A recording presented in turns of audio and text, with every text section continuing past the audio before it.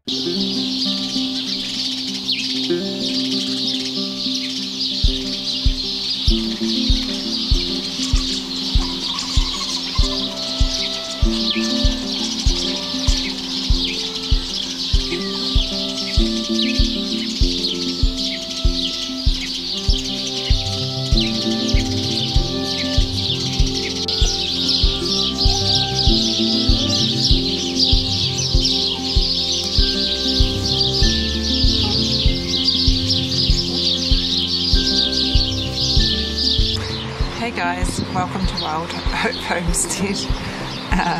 It's a very nice windy day today and a bit cloudy, and it's a nice cool wind blowing.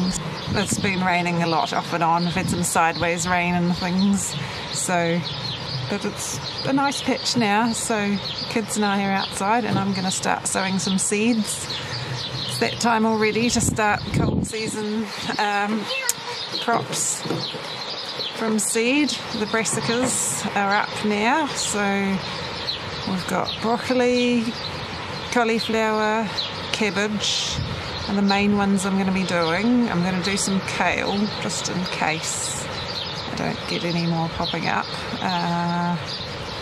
I'm rethinking what I'm doing with the brassicas a little bit, because in the past I've done a bunch of cabbages and then we end up with too many cabbages at once, and also they linger into spring and get in the way a bit of the spring and summer crops. So I'm going to try doing less cabbages, and also I've usually done pak choy, purple and green pak choy and tatsoi as well, which are nice, they're good. Steve and I like them, but the kids aren't that fussed on pak choy, you know, it's a bit kind of chewy. So rather than planting a bunch of stuff that we don't end up using all that much, I'm going to try and focus most of the space on broccoli and cauliflower, because otherwise I just end up buying a lot of broccoli and cauliflower from the store to keep up with what we eat, because we all really like those. So I'm trying to grow more of what we actually eat to offset the grocery bill a bit more. But I do still want to grow some pak choy and tatsoi. I'm going to sow them a little bit later and plan to use them more as not as microgreens but as salad greens, so baby leaf stage. So try and plant them closely together, because that's worked quite well with pak choy before, so they don't get very big, and use the baby leaves for salads and things.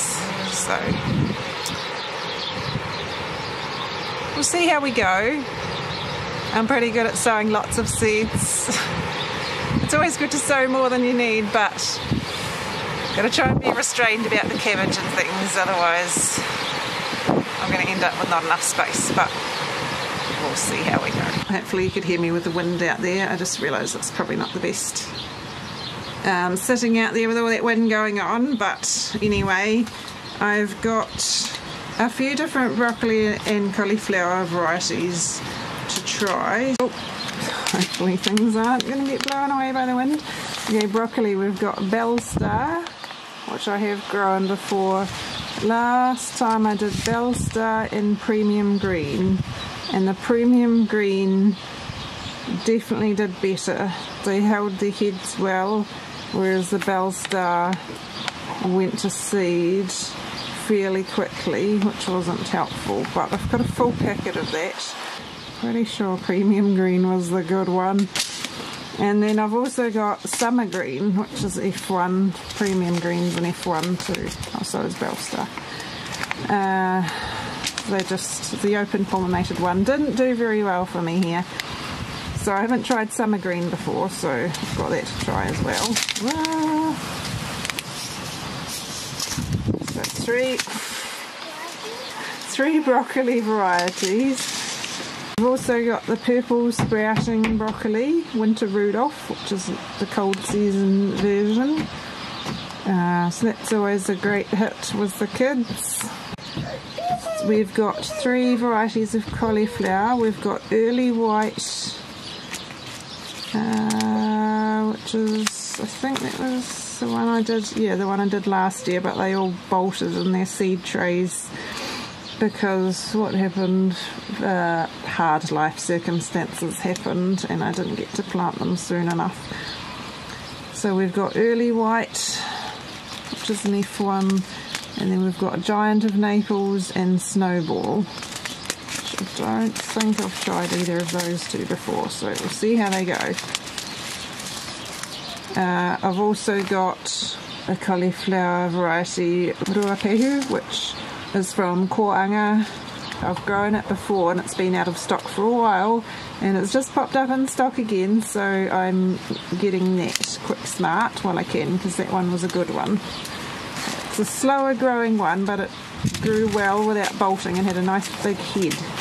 Next we'll do cabbage, so I've got 2 red cabbages, Red Express and, oh where's it gone, and Scarlet O'Hara.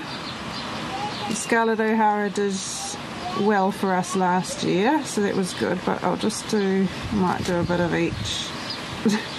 We'll see.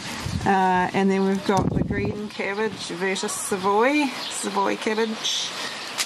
Then we've got kale Red Russian, which is my favourite kale to grow. It's the only one I'm growing these days. I find the kales that are more curly or tightly curled or serrated attract more insects. We have a lot of bugs and things around here, so they're just a bit harder to clean when you want to use them. The Red Russian tastes good and it's easy to see if there are any bugs and wash them if needed. And then I've got something we haven't tried before, which is collards. This is collard high crop F1. So we're going to see what that's like. That is similar to a cabbage, but instead of forming a head, I guess it grows a bit taller and it's sort of like an open leaf cabbage, or a bit more like kale form, I guess you could think about it that way. So you harvest the leaves rather than as you need them, rather than the whole head, and it's supposed to have quite good nutrition as well. So we'll see how that goes. For the record, I'm using Dalton's organic seed mix.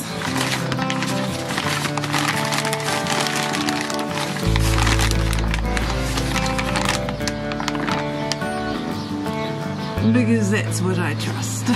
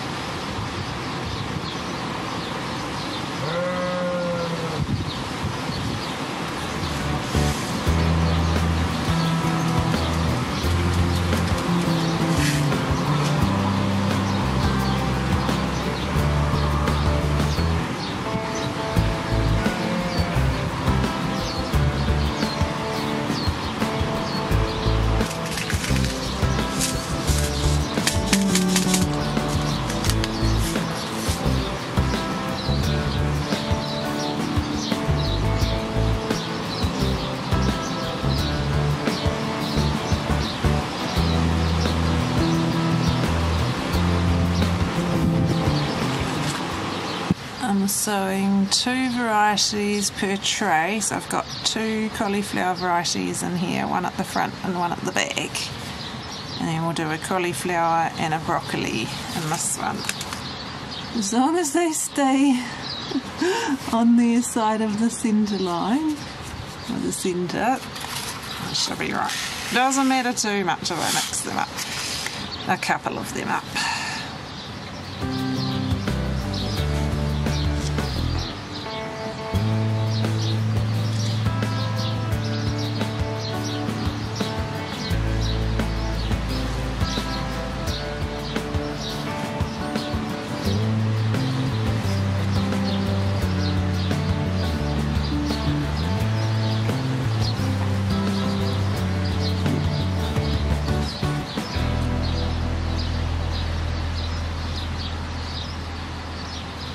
How many cauliflowers do we need?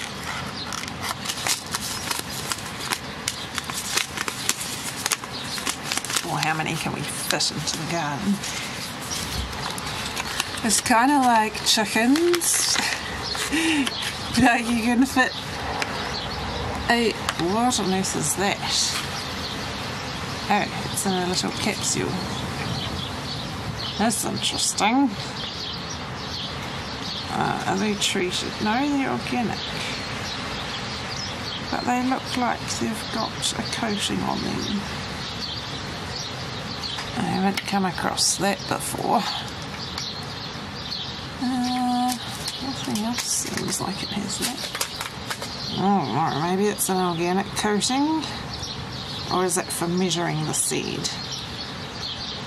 There aren't very many in there.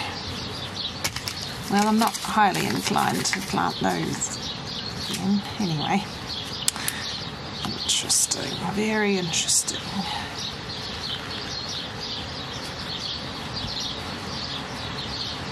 I'll just do them all. Sure they weren't in a funny capsule last time. Anyway,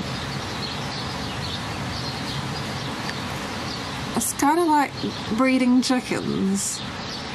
Like you can fit quite a lot of seeds into one tray. You only need it. You don't need to start with big pots or anything. You just start with a little seed tray, and when they're bigger, you can prick them out.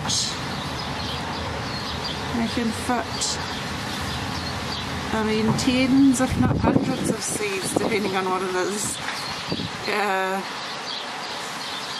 In a tray, but when they get bigger, they need a lot more space in the garden.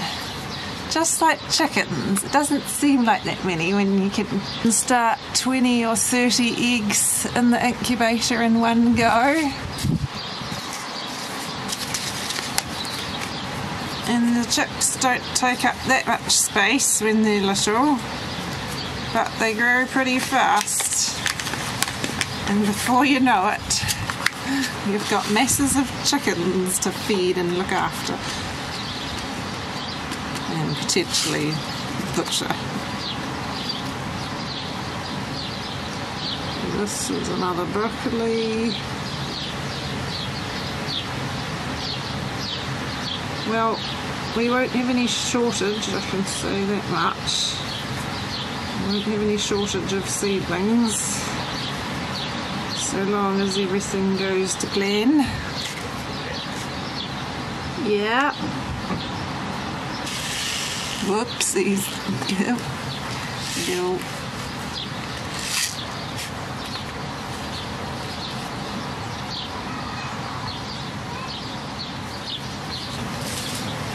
Oh. How you going, buddy?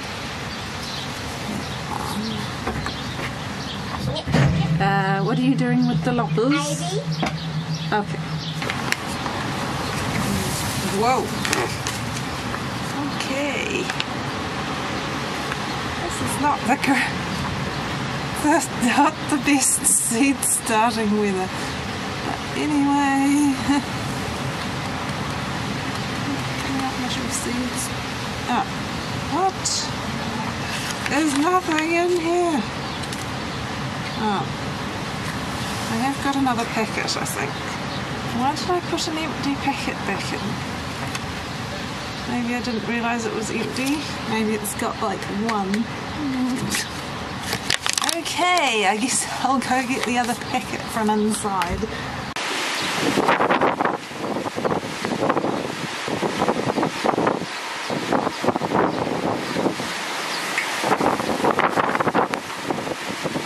It's getting a bit crazy out there. I'm just gonna go rescue Scarlet.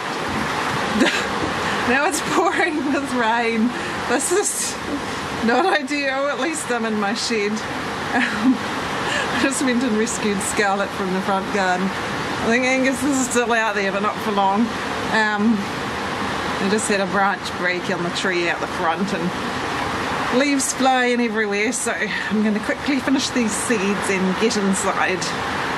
On second thoughts, the rain's flying into my potting shed, so I'm going to finish these later.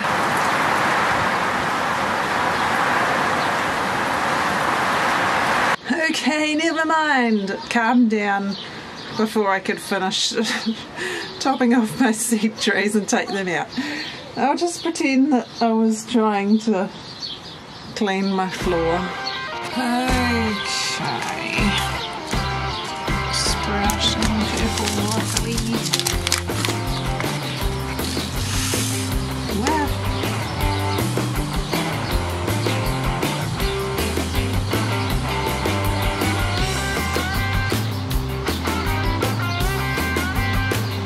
Just a few cabbages. Oh, no, too many. Oh, we are. If too many pop up, we can always eat them as microgreens.